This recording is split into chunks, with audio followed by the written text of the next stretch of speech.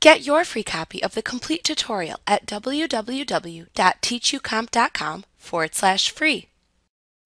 Auto Recover in PowerPoint helps you attempt to recover unsaved presentation files.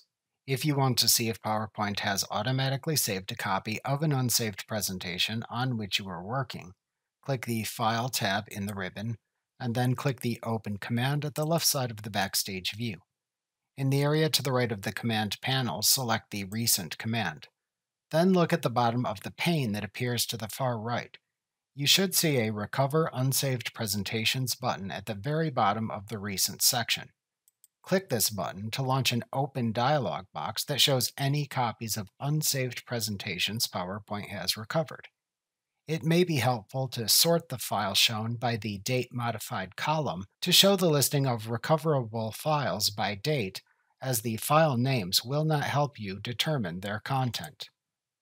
Then choose the Copy to Recover from the list and click the Open button in the Open dialog box to reopen the recovered copy. If you successfully retrieve the file's contents, you should immediately save the file that you recovered. Like what you see? Pick up your free copy of the complete tutorial at www.teachucomp.com/free.